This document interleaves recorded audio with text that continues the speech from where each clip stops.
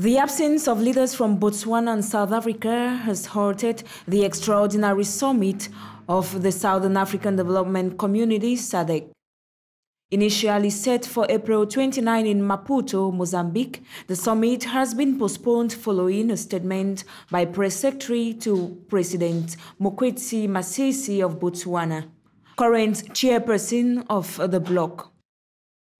The SADC summit had as aim item to discuss ways on how to assist Mozambique's northernmost Cabo Delgado province following recent Islamic State attacks.